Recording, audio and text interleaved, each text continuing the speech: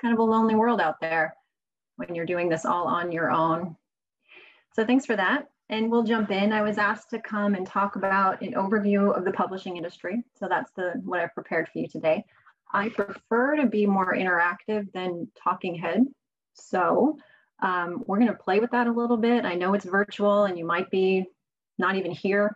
I'm not or something, but I'm assuming you are, and I'll throw out questions to you as we kind of go along. And I really invite you to throw your video on, join us in the chat, unmute yourself, and shout out the answers to the questions that I might ask you. I will not make them too complicated, I promise. But the more interactive we can be, I think the more fun we'll have today for the next 40 minutes, maybe an hour here. So in terms of a structure, I mentioned to your team before most of you got on that I'm very much a control freak and very much into structure. So I have to have an agenda so I know where we're going and what we're going to talk about. So we'll discuss the size and scope of the US publishing industry, the paths to publishing, which may be familiar to you, but it never hurts to kind of refresh and rethink about opportunities that are available to you as you're going through your publishing process. And then maybe we could have a little dialogue about what it means to be indie from your perspective and kind of what draws you to this line of work, if you will, because from my perspective, indie publishing is work. It's a business, it's a profession. It requires an understanding of an industry. So something draws you here, and I'm curious about what that would be. I'm noticing I don't have animation in these slides, so answers are, we'll see what happens with that. I mentioned I want to be as interactive as possible, but no trick questions. So if you think you know the answer to what I'm asking you, you probably do. That's my caveat on that. So don't be afraid to shout it out. So let's start then with the size and the scope of the US publishing industry. But first, I'm going to go broader. And I'm going to talk about global. Let's just go all the way up and out so we can get a sense of the size of the global publishing industry. So here's a definition. There's a link, Charlotte or Ed can send you these slides. I'm very happy for you to have them. The industry comprises enterprises known as book publishers, very known design, editing, marketing activities necessary for producing and distributing books. If you didn't know that was a definition of publishing, there you go. And the market size for the global industry is 119 billion, with the number of businesses, you can see at 16,000, and the employees at just over 315,000. So what are some observations that you guys have about those numbers? This is the silent, throw it out to the audience part of the meeting. There's a lot of white noise out there. A lot of white noise. Is the industry? Yeah, I mean, just let me explain. There's a lot of competition, you know, like there's just an avalanche of stuff to get people's attention, you know, to get through, to get people's attention. The market size in particular. We will talk about the volume of books that get published through, yes. Is the industry employment going down significantly because of the COVID? Yes, in some ways, in some parts of the industry. One statistic I'll give you in a little bit, which I'll just highlight here since the question was asked. 1 in 7 indie bookstores are closing during COVID.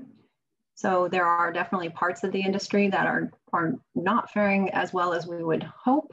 And then there are some, though, like self-publishing, which growing and growing and growing. So it kind of depends on where you are in the industry. We'll talk a little bit about that. I'm interested you said that, Charlotte, because when I look at these numbers, what I think about the global book industry based on the statistics is that it's pretty small, I think. $119 billion, only, if you will, 16,000 businesses. It's not huge. There's a small kind of group that does the majority of this work in the publishing industry. And, you know, only 315,000 employees in the world that work in traditional publishing. So we would joke sometimes when we'd go to large conferences that, you know, we could go and there'd be 30 people at that conference that ran the book publishing industry, quote unquote. The average industry growth is down there at the bottom. This always, for me, it's always kind of shocking to think about and see a 0.3% average industry growth. We talk about that a lot in the book industry. We say flat is the new up.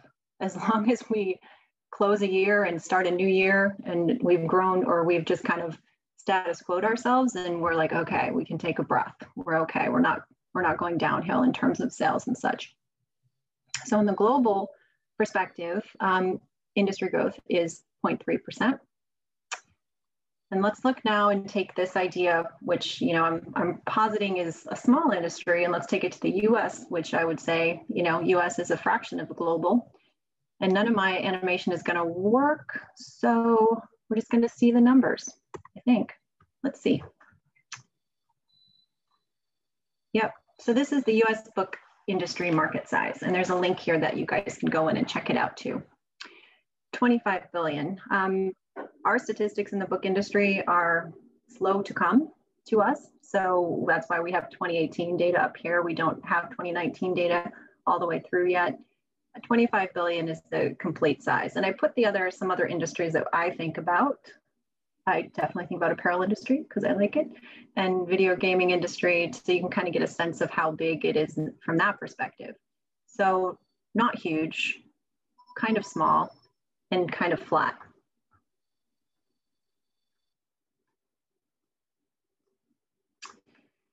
This is a look at that $25 billion print and ebook sales. It's another way to kind of look at what's happening here. And I will describe a few things that I'm seeing, but since this is a slide that didn't give away my answers, I'll ask you guys to reflect a little bit on what you might see when you look at this slide, when you're looking at the print and ebook sales for the US publishing industry.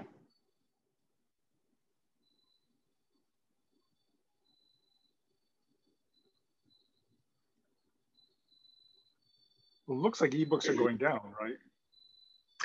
It does look like ebooks are going down. Like they didn't take over the world like some thought they would, right? I'll give you one anecdote. In 2010, I guess that was 10 years ago now, as part of my job with the Book Industry Study Group, we commissioned a report called Consumer Attitudes Toward Ebook Reading. The main question of that entire report was, would ebooks cannibalize the sale of print books? Our assumption was yes, and we just wanted to know to what degree.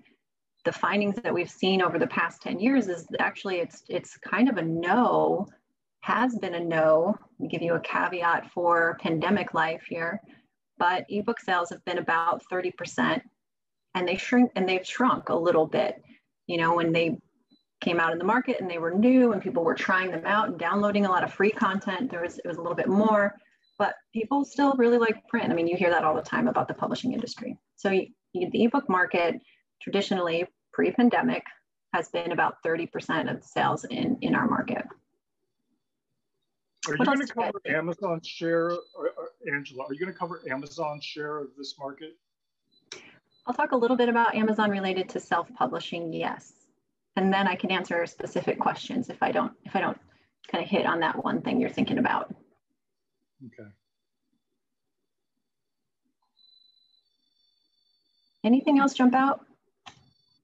Yeah. Can you hear me, Angela? Yeah, absolutely. Say your name out loud for the audience, if you would. Hi. Oh, okay. I'll do that. I was trying to be the fly on the wall. I've been really interested to see how KDP has plummeted. Ebooks in general have plummeted. Of course, Barnes and Noble and their huge problem with the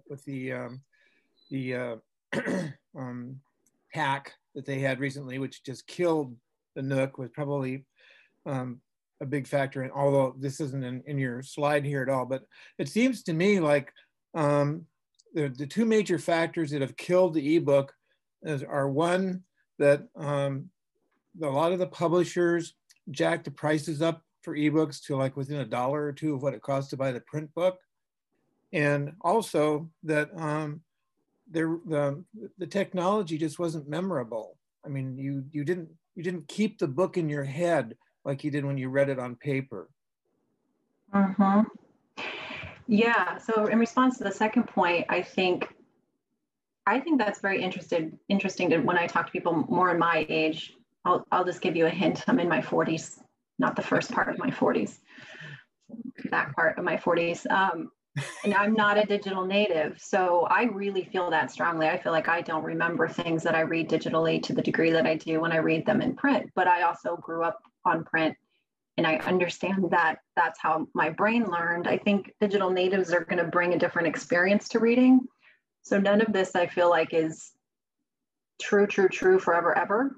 It's just kind of where we are. And majority of readers right now, long form reading, book reading, not tweet reading and Instagram reading, are people in 30s and 40s. So, you know, we're the ones that are kind of keeping this here and we're saying ebooks are great for some things, but when I really want to settle down on my couch, I pick up a print book. So yeah, I agree with that. And in terms of KDP and cannibalizing, there's a slide that'll talk about market share of ebooks and print books through the self-publishing platforms in 1 second.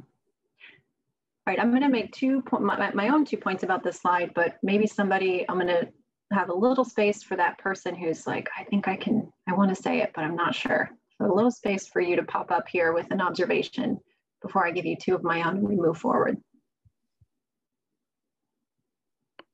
I came in late, so I hate to interrupt you and stuff. Hi, everybody. I'm Carol Gino. David. Hi, Carol. Hi, how are you? I suppose if I were looking at this without hearing anything you said until now, I would be saying, oh my God, my biggest thing is Audible. Where are the Audible books in here? And the 2 other things are for people way older than you, Angela. I can tell you that ebooks work for me because I can make the text bigger. And if I remember even a small part of something, I can search for it on Kindle where I can't do the same thing in a book. You know, I have to dog ear it and put, you know, Post-it notes all over it, you know. And the price of paper has, like, because I don't just write those small books that are not books like we used to write. You know, my books are like 350 pages. The cost of it becomes prohibitive. Of the paper books at that time. So I seldom buy a hardcover until after I've looked at the Kindle and seen whether it was really something I want to have in hardback because it's a real book. Yeah, they're getting more and more expensive. You're better than me. I just go right out and grab that hardcover and then I have a stack of these irrelevant books from my perspective that weren't really that great after all. Probably not worth $30. Yeah, I mean, I'm glad you shared that experience. Everyone's gonna lean into a different format in a different way. And yes, this is not talking about audiobooks, which is definitely a growing market. And I'm sure you guys will have some content in the conference. Charlotte can raise her hand to say yes to that probably, or Ed. We would have a lot of audiobook content in our conference because it's something for folks to, you know, figure out. Now, a lot of these places, a lot of this is kind of,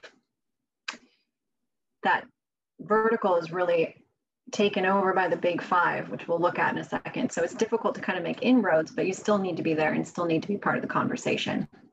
So great, thank you for jumping in. And I love you, brave souls. More is coming, more interaction. So my 2 observations are this. One is we saw on the last screen that the growth rate of the global publishing industry was 0.3%.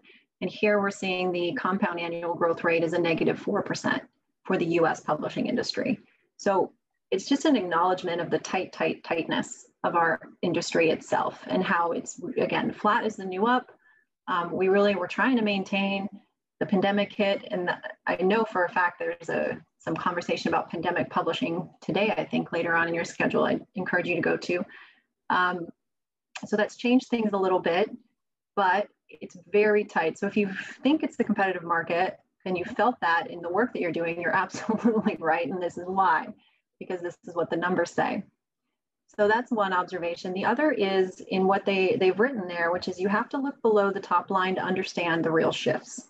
So what that means is, yes, there's some shrinking in that ebook total market share, but it's little, right? And then the rest of it is kind of copacetic, if I'm using that word correctly, meaning adult paperback sales or adult print book sales kind of the same. Definitely some shifts based on whether there was a big book in that genre, but basically the same. And what that means is, particularly in our traditional industry, is consumers have space for not a ton of books in their lives. So they'll just replace the one memoir they read en masse with the next memoir that they read en masse. The one self-help book gets replaced by the next self-help book, and it kind of just stays static, if that makes sense. If it doesn't make sense, pop in and let me know. It's why it's difficult to publish memoir. It's why it's difficult to publish some self-help stuff, because there's one book. Which brings me to a question: how many books do you think the average American reads in a year?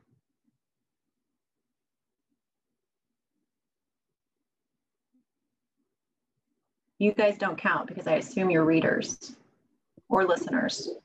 Maybe 10. 10 or 12, one a month. That is lovely. The answer is one. I would say. I'm like, don't think with your brains, because you're like, oh, I probably read 2. I don't know how. I mean, I read 12 or less than 20 personally. You know, if you can get through one a month in a busy life, I think a lot of people would call you a reader. So the majority of people read one book, and in some years that's going to be like Becoming, Michelle Obama's book, or it's going to be Harry Potter. It's going to be that one book, and it's, you know, it's hard to kind of break out in en masse. One book, crazy town. So you can see how in this chart, at least, it's just a book replacing another book, replacing another book. There's not a lot of variety, if you will, that gets sold. Now I'm going to throw a today headline in, and we'll move to the next. So this data goes through 2019, which is great for the publishing industry. It's like uber current. Today I read in our Publishers Weekly newsletter that, well, the pandemic is going to change a lot of things. The headline was profits jumped 45% at HarperCollins. So if you think about that, we wonder if the book industry is growing or not. And the jump was a 20% increase in digital revenue. So that's talking about ebooks and audiobooks, and a 28% jump in direct-to-consumer sales. So all of your big publishers are kind of playing around with that during pandemic and during COVID, and they're selling more digital and they're selling more direct, less through bookstores, obviously, which have been closed, and library sales have been way down because the library budgets have been cut during pandemic. So yeah, so that's driven up their profits by 45% and sales by 13% in HarperCollins anyway. So the market's going to shift a little bit. Will it? It's not super elastic though, or it is super elastic. The thing is, it's going to contract again, I think. So it's going to move and shake during pandemic. But if we ever get to a normal, maybe the new normal, maybe it looks a little bit like our old normal, I think consumers are very hard to change their habits en masse, and will probably kind of contract back into something like this. But we'll see some changes. So these are the big 5. Animation I would have asked you what they are, and you would know that they're the big 5. I never remember them. So if they don't pop to your mind, that's cool. The main thing I wanted to point out is that these, if you are self-publishing or working in the space, you're working in the trade book industry, trade being consumer-focused books, things that you think the general reader would be interested in that are going to be sold through general trade channels like the bookstores and the libraries. Again, those are our more specific trade channels, and some things online. So if you are in that market and those are the kinds of books that you're writing and perhaps publishing, this is just to say that at this point already, 80% of that market is subsumed by these 5 publishers. So the books that are going to be put on the shelves, that are going to be bought by the librarians, et cetera, about 80% of that is already taken. So we're really fighting for this 20% extra space that they've left available for the quote other type of publishing. And that's not just like the self-publishers or the hybrid publishers or others. That's even the indie publishers, like the larger indie publishers that are bigger than big companies, but smaller than the big five. So 20% of the space is what we're looking at. And Penguin Random House, well, they just cover the market, don't they?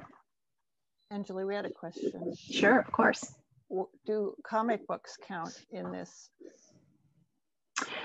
No, comic books wouldn't be in trade because they're more special sales. Although there's some crossover and that will happen as well, but I wouldn't say that this is straight in comics. If you're doing comics, it is a special sales market, and your distributor would be Diamond Distributor usually, and there's some of it that works through the traditional space, but a lot of it is through a special sales space that goes to comic book shops and things of that nature. Unless you're like, remember Mouse? I don't know, maybe something like that, something that comes through and feels a little more literary, and everybody, or Neil, I never say his name right, Gaiman or Gaiman, Neil Gaiman. His books will often be stocked at a trade space. So graphic novels of a certain topic may count. Yeah, of a certain gravitas, author gravitas, if you will. Yeah. Angela, can I say something to you? I don't know whether this is helpful or not, but after I wrote Me and Mario, and because Mario Puzo was such a big deal in publishing, I figured I'd offer it to some of the big publishers first.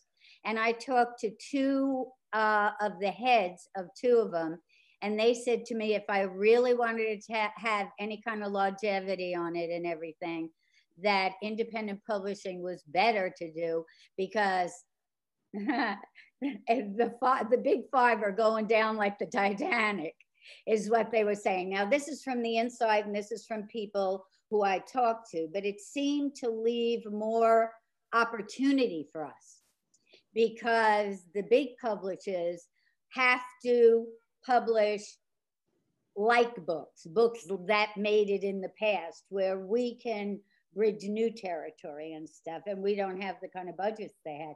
And these were people who were really smart and really savvy and knew what was going on, and were actually people I trusted, you know. Mm-hmm. That's for us. Yeah, no, I do. Gosh, it's hard to say. I feel like I'm betraying somebody when I say, yeah, big five publishers really are not doing well. I mean, we just heard that HarperCollins did very well quarter Q1 over the last quarter during the pandemic, but it is true. I mean, there's not a lot of opportunity there for a lot of variety of books. Something we'll talk about for sure in the next, I think we have 40 minutes or so. I appreciate that. And I do think there's a lot of opportunity for indies. This is a door that's very, very thick. This big five door is very, very thick. You guys have probably had that experience. Perhaps some of you have had that experience trying to knock on this door. I think did you end up self-publishing that book? Oh yeah, I did. And actually the first book I did, I was done by Simon & Schuster and then Bantam. My latest book is Me and Mario. I independently published that. And when I did this Nurse's Story sold over 1 million copies for Simon & Schuster and Bantam. And I finished Mario's last book called The Family, which is also, most of my books were on the bestseller list. And still, their whole thing is they publish past, not forward. I mean, we're the ones who are going to have to come up with the new narratives, you know? Mm-hmm. Yeah, they're using another buzzword that some of you know is comp titles. So they're really trying to see what sold before and then they're trying to recreate the magic in a bottle. And I've joked with my friends lately that you see it in the covers too, which isn't a terrible thing to understand as an indie publisher. What are the trends? You know, you definitely need to play into that because consumers are buying in that space, but the covers are just so the same. There's this one look on a cover, which is blocky people. They're just people made out of full colored blocks. I could grab one. I've got like 7 of them on my shelf right now. So yeah, there's a lot of like, well, we'll follow this trend into the ground and then maybe we'll pick up another one. To answer Makar's question, juvenile does fit into trade. So Dave, Pilkey, he would be in this trade space too. Thank you for that. Feel free to share experiences, guys. I really appreciate that. So next we're gonna look then, so this is big 5. Okay, fair. Let's see how it changes. So I wanted to acknowledge it. Actually, I don't remember, or I didn't hear your name who just spoke up, but something that the lady that just spoke was kind of acknowledging and talking to, which is, yes, it's 80% of the market, but it's not everything, and it doesn't have all of the power that it used to have. This is something Mark Coker from Smashwords said many, many years ago, and I always come back to it. You might have been able to read it already, but I'll just say what it says, which is the power to create great books and the power to distribute great books is transferring to the author.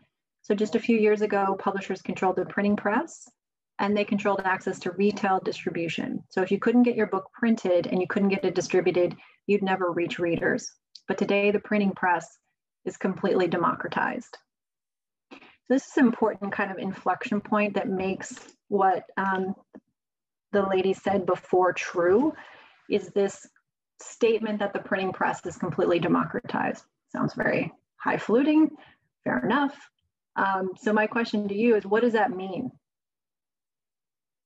What does it mean when he says the printing press? What happened? I'll even give you a decade. What happened in the 1990s to completely democratize the printing press?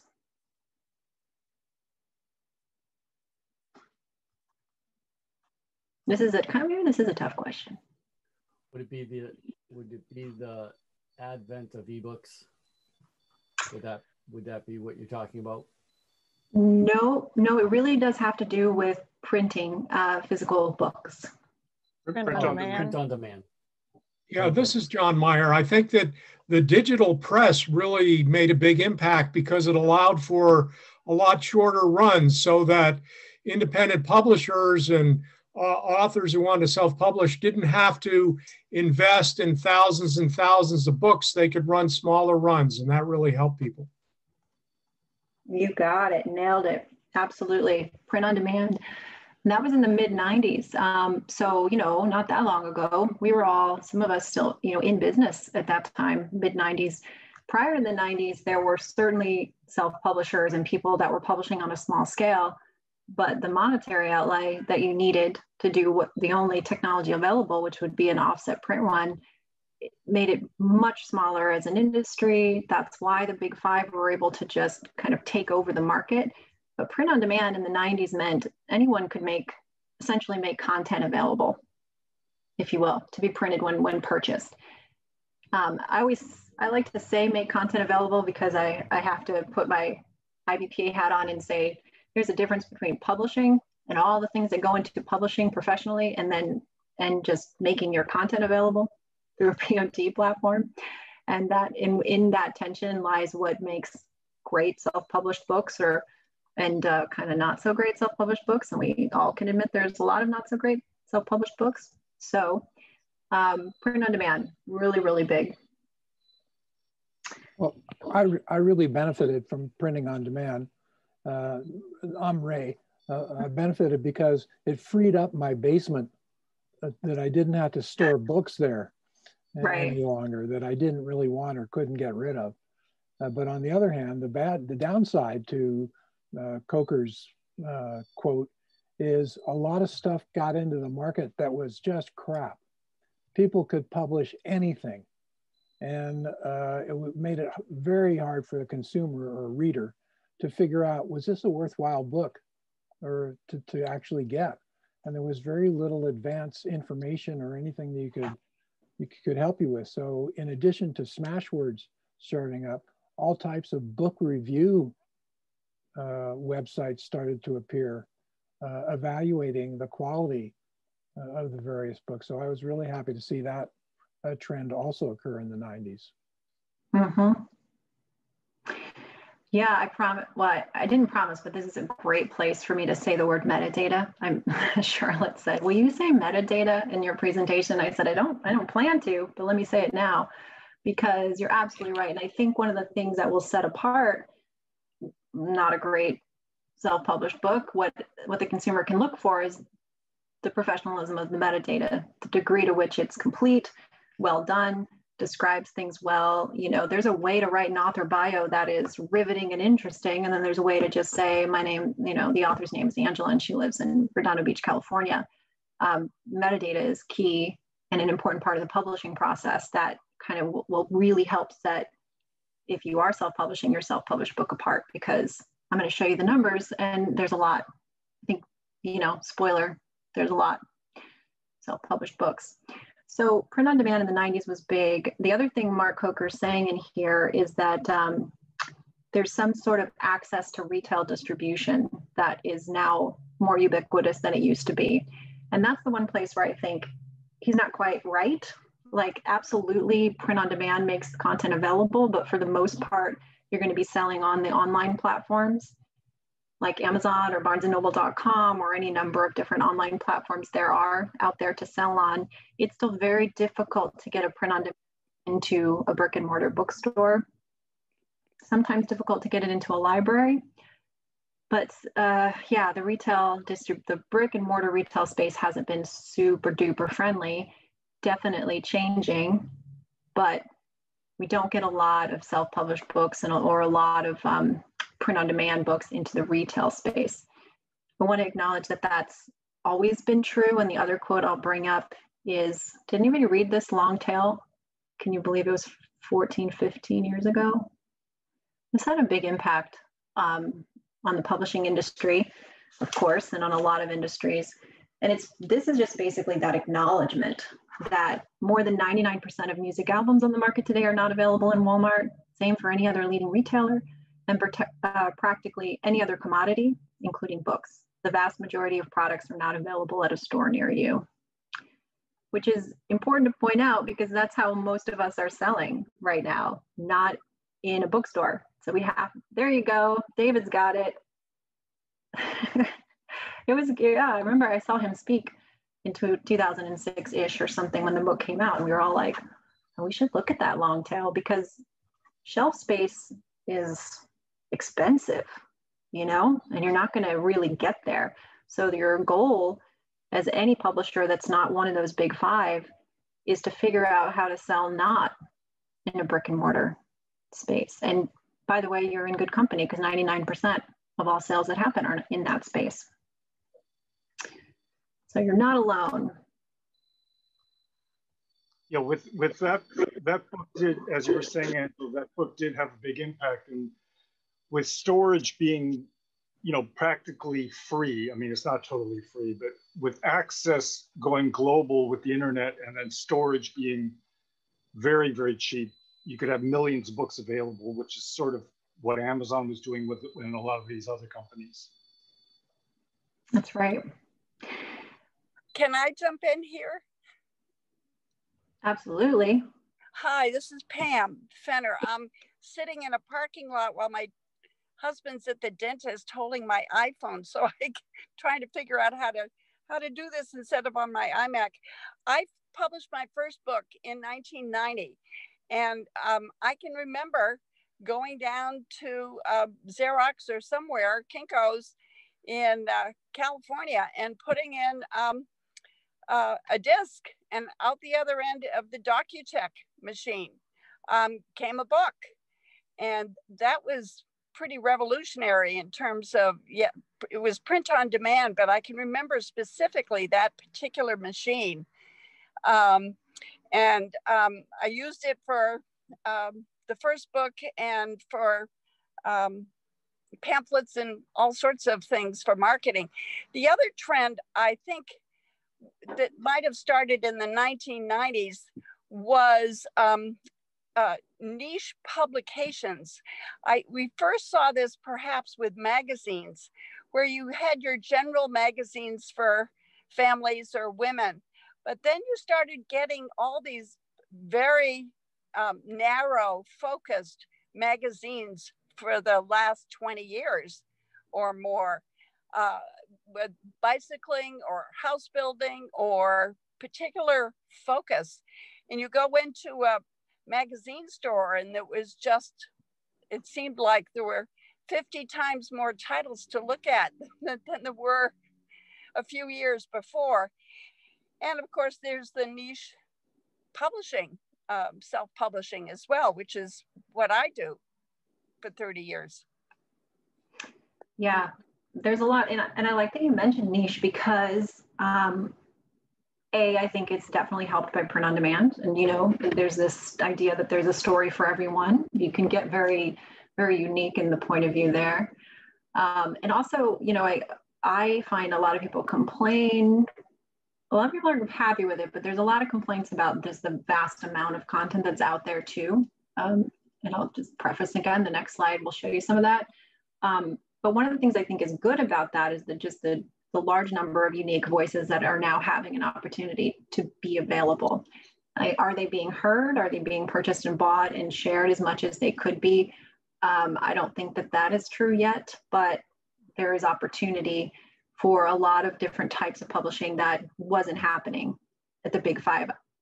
I think that we were talking about how in our book club, we were reading a lot of books about like a white woman who moves to New York in her early 20s and has an adventure. And then that was like it for a long time. That was coming out of a lot of the publishing houses because that was the experience of the editors moving to New York City and becoming a publisher. And they were very drawn to those types of stories.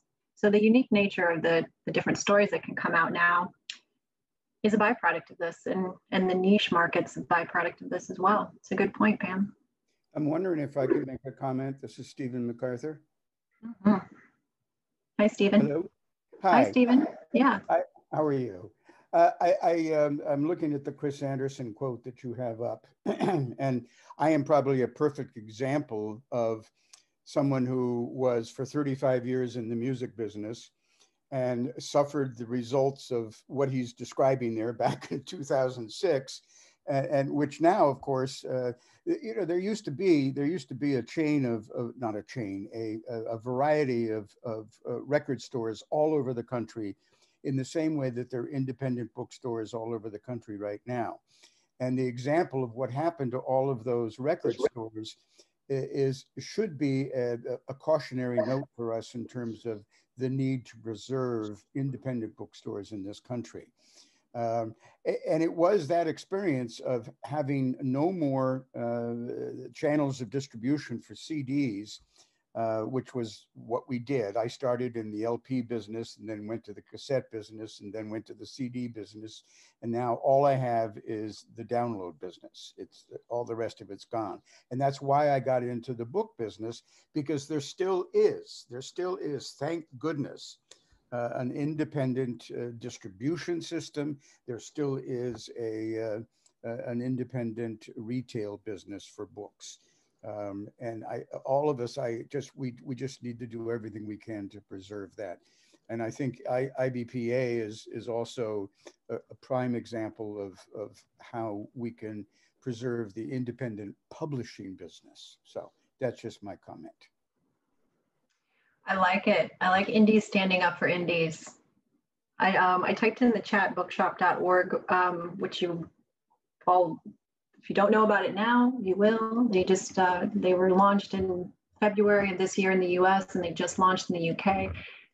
The short story on that for you is that is the way to buy online that isn't Amazon, that directly supports independent bookstores. I think the biggest issue independent bookstores have had is that they've not been able to tackle the online direct-to-consumer purchase angle. They have not had a really fun or interesting or well-done way for people to do that en masse, and bookshop.org is attempting to solve that problem. And what I understood from their founder, Annie Hunter, is that as of a couple months ago, the last time I was able to talk to him, in 6 months, they captured about 3 or 4% of Amazon's market share, is the story. So their whole point is to kind of cut into that. I don't hate Amazon. This is not a we all hate Amazon story right now.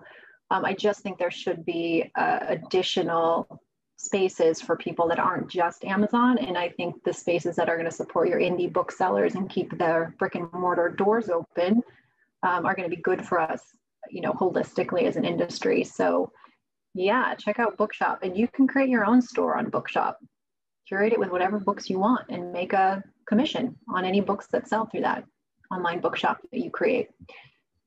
Yeah, right. Angela, real quickly, we've got two booksellers who are going to be presenting, Stephen Porter from Stillwater Books and Jeff Meyerson from the Harvard Bookstore. And one thing about books, versus records and, Tower Records, and bookstores can be a real center for the community in a way that a lot of other types of places really cannot be, because you can go get books and get coffee and talk and exchange ideas and things like that. So I think that's one of the things that's keeping some of these bookstores alive. Although you said 1 out of 7 is going out of business. Yeah, COVID. Some new ones are opening too. I mean, those articles that I'm reading, I'm like, God bless you. So there's some that had been planned, their doors would be opening, and it just happened during the national pandemic. This will be hard for independent brick and mortar bookstores. Yeah, absolutely. So all we can do to support them is really important. Thank you for sharing all of that, guys. Keep popping in. The next thing I want to show you is just, so if this democratization of print and distribution, it was absolutely a game changer. You guys brought up more points than even I in this talk conversation, but it's resulted in a huge growth in self-publishing, obviously. And I don't actually know how many of you are self-publishers and how many of you are indie publishers publishing other people's work, but let's look at this huge growth in self-publishing for a second. This is from Bowker, where you are likely buying your ISBNs if you are doing it, quote, correctly, and assigning those ISBNs to you as the publisher. It's total ISBN output for US self-publishers. It's print and ebook, and this is the output, not the sales, right? So this doesn't say that all of these books were sold. This is just how many books went out into the marketplace. So obviously, huge growth. Does anybody know when the Kindle launched onto the marketplace? There's a tiny hint on this slide. Maybe not tiny. 2008. Yeah, just about, yeah. No trick questions. It was 2007, I think, 2008. So, there really wasn't much going on back then before that. The Kindle absolutely revolutionized the self-publishing market as well. And that happened in 2007. And then you see this exponential growth in the number of titles that are put out on that platform to the tune of 1.6 million. I just think that's astronomical. We just already said that the average consumer, the average person in the United States reads 1 book per year.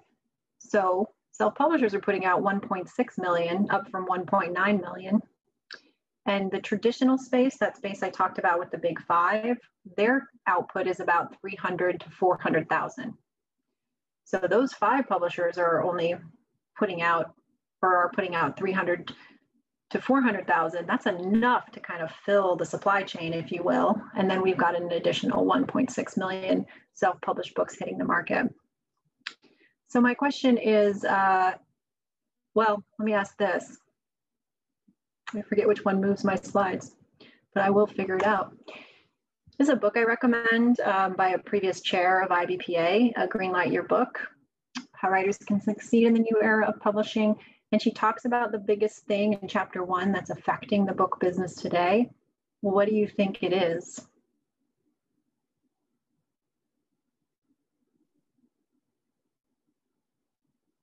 Might I jump in? Absolutely. Hi, my name is Jenya Crane, and I write in 2 languages. Actually, I hold MFA in creative writing from UT. And I've been published, I write in Russian and English, and I've been published in Russia in hardcover by some very reputable publishing houses. And I have some publishing done here in US. I think the biggest challenge here, for me anyway, is to reach both audiences and my voice. I don't feel that my voice is being heard. And every time I approach any publishing house, and I've been studying at, I was at the conference at Yale. It was, I was at a historical fiction with one of the chief editors of St. Martin's Press, and she was telling me that I write Russian fiction in English. So basically what's going on is that there is a commercial fiction which has been written all over the place, and it's being pushed in the market, and anything that has literary value or follows some standards is being pushed under. If you don't have a name, you can't make a name for yourself unless somebody wants to promote you and pour money into this. One of my publishers created a platform on Lulu, and he is a very known Russian, English, French speaking publisher, writer, almost classical writer, Sergei Urinin. And he created his own label and publishes people in different languages across the boards. And I was very happy to be with him. Not that I made any money following him, but at least I saw my books in print. So what I'm trying to say here, how do you produce anything of quality in this ocean of literature being pushed into the market from both ends, either commercial publishers or self-publishing people? Well, the question of how, I'm gonna write that word down, because we're not, in this session, we're not as much talking about how do you create good content. We're talking about what is the size and scope of the publishing industry. My assumption coming into presentations about this is that you have created amazing content. It's absolutely stellar already. And now you're going to fight this industry, right? So creating good content aside, you still have to wade through these waters in order to get that amazing, wonderful, good content found. And you've hit on two things actually that are in Brooke's book, and we'll talk about. You kind of answered this question. Let me see if there's a more direct answer to this question. And I think we're going to keep talking about that as we move forward and get other people's point of view on it too. Not how do you create good content. I mean, honestly, that's an entire different conversation related to publishing standards and editorial and all of those things that happen. But how do you get into the market is a little different. Just once more, and I apologize, that there are two different activities here. To write is a totally different activity than to move your product. And I understand that many brilliant writers, they just get discouraged. So to sell yourself, to sell your product is a whole different activity than to write it. Correct. Yeah. So I'll just go ahead. I mean, that's always been true. The one thing about the traditional publishers, way back, they would help you build a platform, and they were run by literary people. Eventually, conglomerates took over, so all the big five were run by conglomerates. They're run by public companies that have P&L. They don't really care about literature. They need to sell books, okay? And before they could, I mean, a third of all books don't make any money that they produce. A third of the books make money, a third don't make money, and a third lose money. So now the burden is much more on the author to go promote and build your platform. And some authors don't care about selling, others do. But in case people don't talk about platform, or in case Angela doesn't bring it up now, that's very important to get published and to sell books. And it's much more on the burden of the author to do that these days. You're absolutely right. I feel like what we could do is just facilitate a roundtable, and y'all could hit all the key points on this size and scope. Platform is really, really key. And you can see, I hope you can see in this journey that we're having together this morning, why this becomes so important. Because sometimes people are like, why do people care so much? Well, with 1 million self-published and 300,000 traditionally published books that are hitting the market, how do you differentiate? This is the book on making coats that you should get and not this other book. Well, author platform is a huge part of that. Why is this person the person I should be listening to and not this other person? Why is this book the book I should be reading and not this other book? Sometimes it even just comes down to us just well done, designed sometimes. If you're ever in a brick and mortar and you're you just are like, I'm drawn to that cover kind of a thing. It makes sense to me viscerally that this is something that I like, because it's just well done. And there's so many tells. I teach a class at UCLA. I teach book publishing. So it's 10 weeks of this, which goes into a little more of what the lady was saying earlier, the how to make the books, and just the way in which self-publishers can knock themselves out of contention by not following traditional book design, cover design, and spine design, and back cover design practices. You're just out. You're out immediately, and it doesn't work for you because it's way too crowded. And that's the answer to this question, by the way.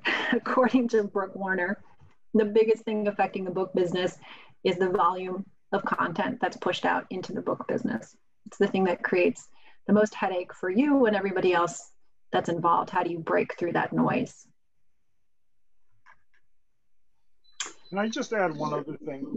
Sure. Even though there's a ton of content and clutter and noise is everywhere, the technology available on Facebook and Google and places like that allow you to really micro segment. So if you know what you're doing, you can find your niche. Somebody mentioned the word niche earlier, and you can find 500, 1,000, 10,000 people who are interested in medieval coat of arms from Hungary. You know, you can find people who are interested in werewolves, and you couldn't do that before without the technology. And so those publishers had to do it for you. Now you can get out there on Facebook and micro target. I mean, that's what we were doing for this conference. We were running ads on Facebook and only trying to allure in certain people who fit the demographics. And that's what they allow. I mean, there's 2 billion people on Facebook. You can micro target to almost an infinite degree. And that's what Chris Anderson was talking about. That's absolutely, yeah, that's absolutely right. And there's also a lot of conversation in that micro-targeting if you're going to sell on Amazon, if that's an avenue you're pursuing with the keyword ads that you can purchase. And there's rabbit holes you can go down in terms of how do you pick the right ones, how much should they cost, how long should you keep them up, when should you change them out, that kind of like micro niche keyword level conversation about books now. Yeah, absolutely. It's a big way people publish. How do you reach your audience? Who is your audience? I mean, these are all questions that indie publishers and all publishers who are working on other people's books have to ask themselves. You have to have a clean sheet. I can't remember the name of this thing in the industry, but I'll think about it. But that just defines exactly who you're going for, where they are, how you're going to reach them. It's important. This was a joke, but we're kind of through that.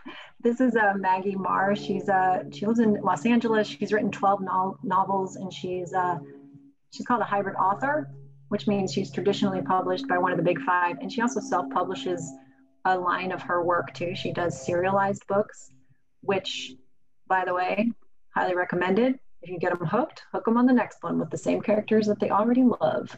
Keep them involved in your storyline. I just think she's funny. And she said that being a self-published author, being an author in general, but self-published for sure, is having a personality between Sisyphus and a Jack Russell Terrier, like just having to move in that way, having to be so excited about it all the time, like crazy Jack Russell Terrier excited, but knowing that you're going to push the boulder up, it's going to fall back down, you're going to push it up again. It's a lot of work, but it can be fun, I hope. Are you guys having fun?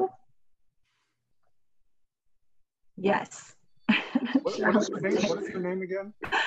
Her name's Maggie Marr, M-A-R-R. Okay. Sorry, I have a little frog in my throat. So let's look then at these paths to publishing, which we got about 15 minutes. I'm not going to go into detail on these paths. You'll get the slides and maybe they're helpful to you. I don't think the paths are going to be confusing to you. So I will ask, oh, I'm using the wrong slides. We're going to go into the paths to publishing. Could I just ask Jeff to mute? I think you've got some noise out there, Jeff. Thank you. We're talking about the size and scope. So this is in the scope category of the publishing industry. What are the paths to publishing? If anyone wants to shout one out, we've used these words several times in today's presentation. And I am one that likes linear thinking. So there are as many variations within these paths as there are humans working within them, but I'm always going to try and like roll it up to the top. So there's a common understanding of the umbrella path. So what's one path available to you to publish? The traditional path. Traditional. And what does traditional mean when you say it?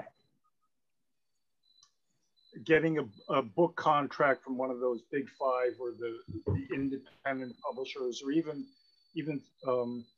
places like Eddie's Press, I believe, is a traditional publisher, because he's not, I mean, I don't think he falls into the hybrid category.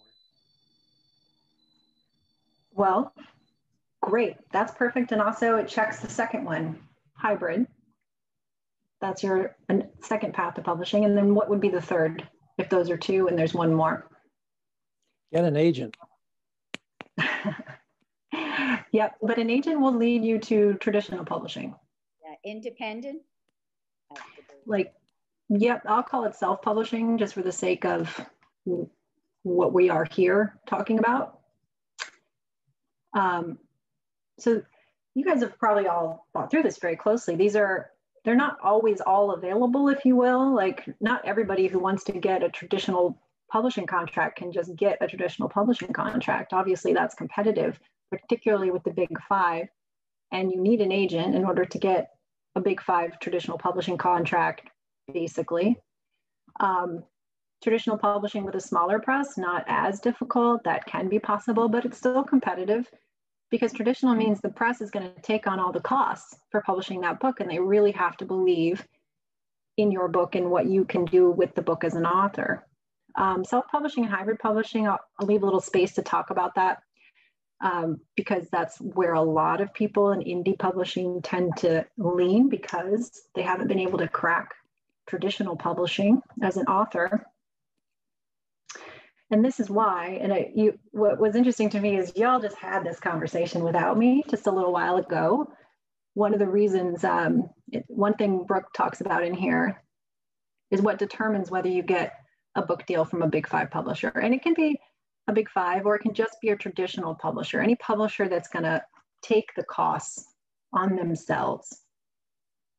If you think back to what was just discussed by you guys earlier, you'll hit it. Your platform, bringing an existing platform to them.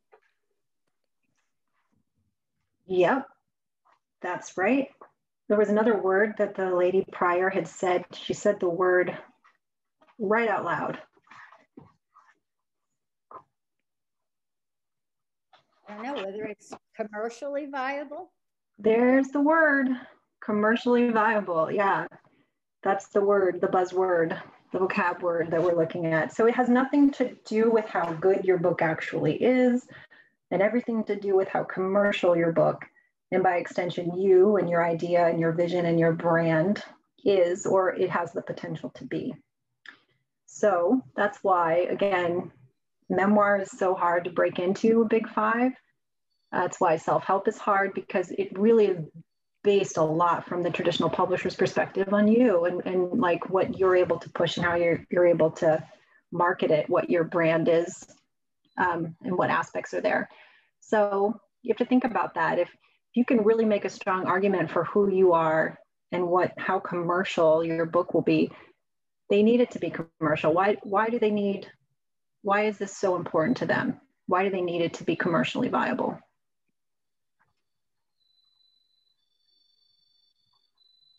So that they can make money to keep themselves afloat. Yeah, to make money. To make money. I mean, no trick questions, right? Money. Somebody wants to make some money. Let's make some money. And also, we saw they're not making any money.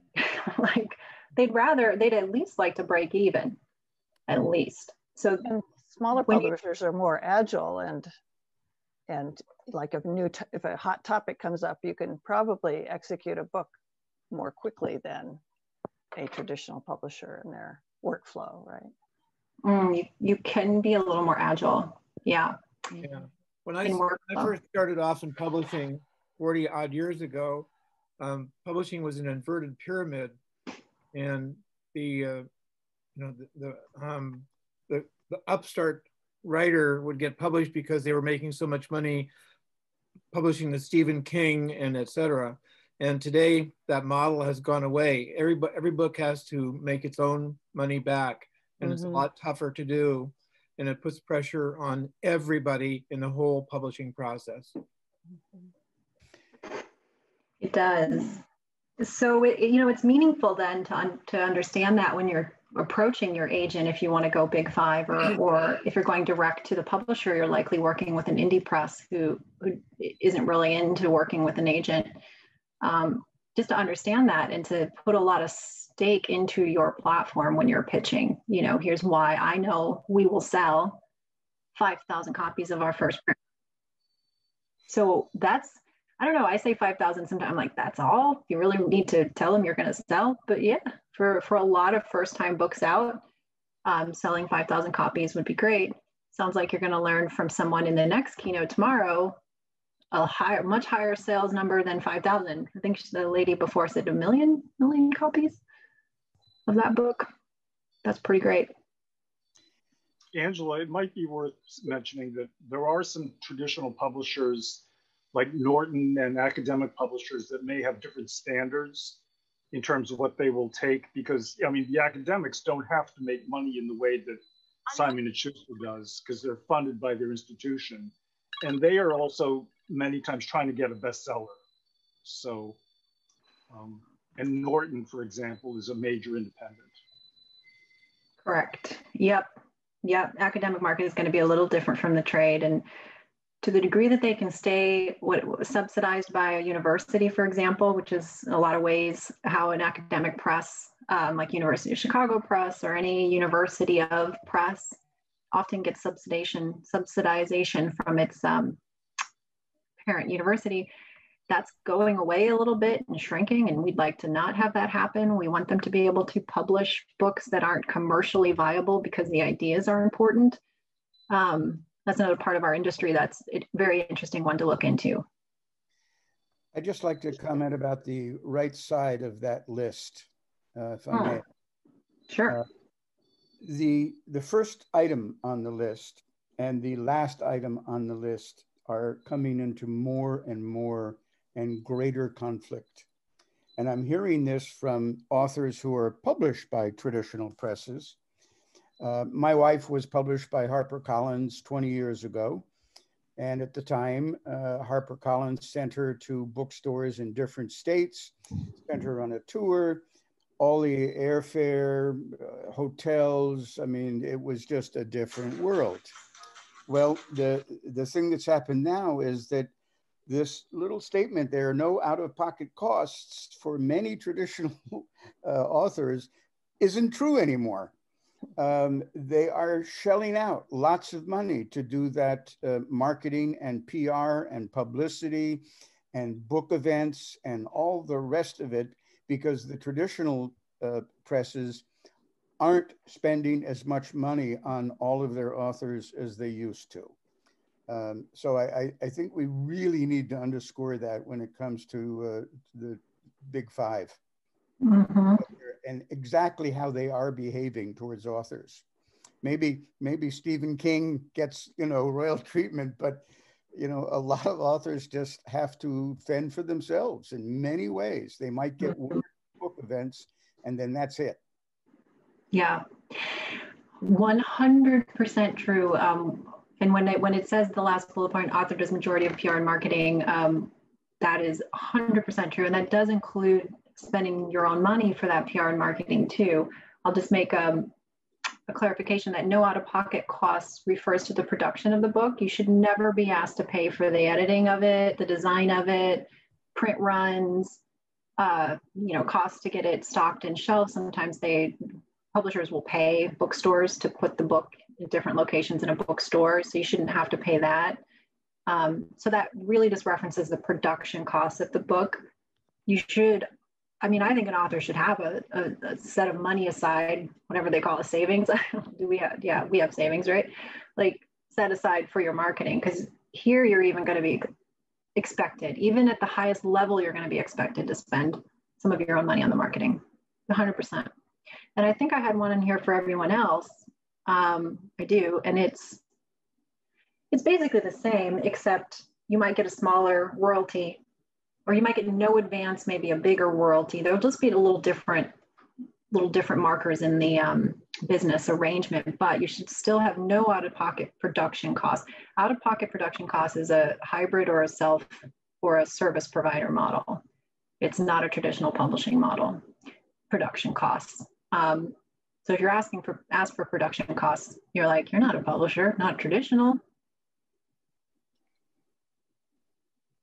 One thing that could be added to that list is advance against royalties.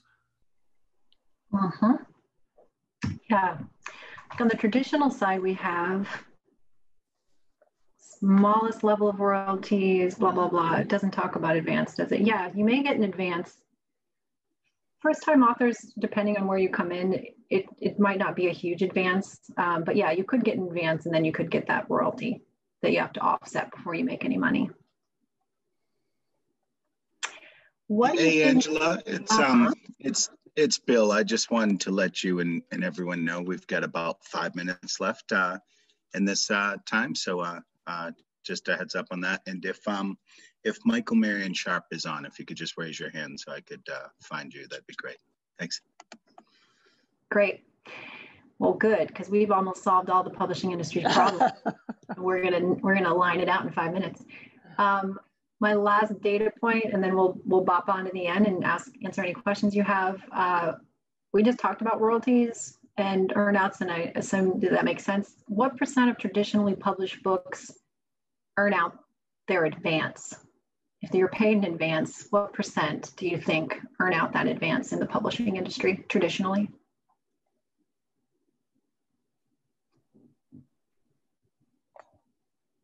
Zip from Jack. That's a number. I'll show you. 50%? 5%. 3%. 3%. So close. So zip, somewhere between zip and 5% is the earn out on the advance. So it means that a lot of publishers have become more reluctant to pay advances because, you know, it's just not something that has earned out. So they may give you a royalty on each sale. You may have to fight for an advance in a traditional publishing sense, or any kind of a good advance anyway, just because. And the reason is, so you don't get like super offended and think it's you, right? Like that's part of data is really powerful for helping us understand where we are in space and that it's not personal. I think a lot of this is just it's not personal. They're looking at these numbers and they're making their decisions blanket wise because of that. So if you're not being offered in advance because this publisher's thinking, I don't know, only 3% of the advances I ever pay are now, is this person going to blow us out of the water? So it's likely you might not see that advance. Well, if they're only getting 3% paid out, to me, that's very bad decision making on their part. Yeah. I mean, the other thing is that they really cannot test market like a lot of other product categories can. But 3% to me is just I mean, it just, you know, as a business person, that staggers me. So why isn't the obvious question? I'm sorry, isn't the obvious question?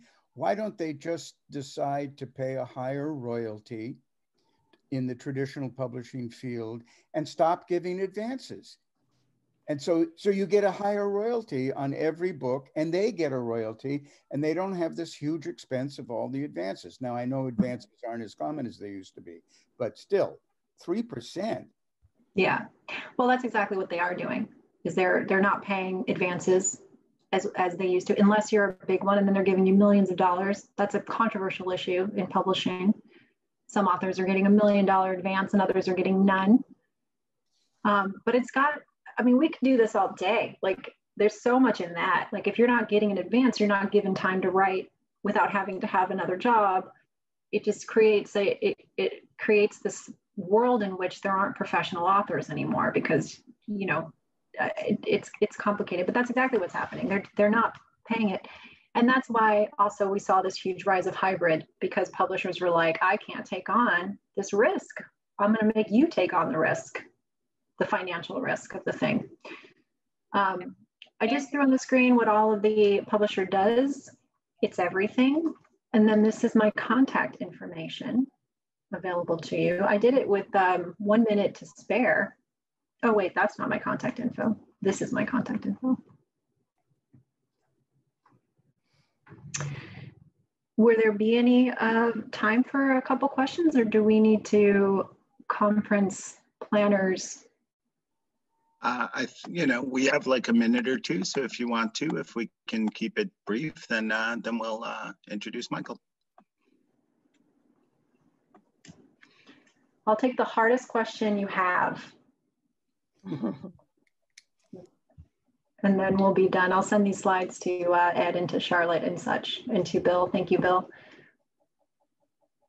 Thank you, Angela. Really, thank you. I think this has been great, and the conversation has been great. I was hesitant to say a minute or two because I think everyone here was wise enough to go, no, nothing we're going to be a minute or two. So yeah. This has been a great talk. So thank you kindly. Absolutely. Thank you guys. Have a great conference.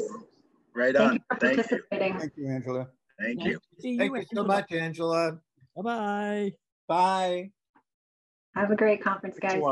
Thank you. Thank you. Thank you very much.